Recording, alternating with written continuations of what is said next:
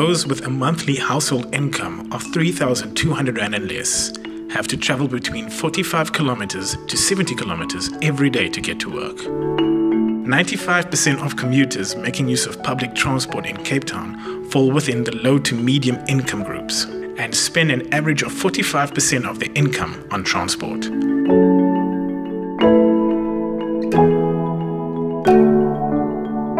There is a lack of public transport safety due to overcrowding, inadequate facilities, and conflicts between the modes of transport. With regards to mobility, Cape Town scores in the lowest tier, after Cairo and Kinshasa.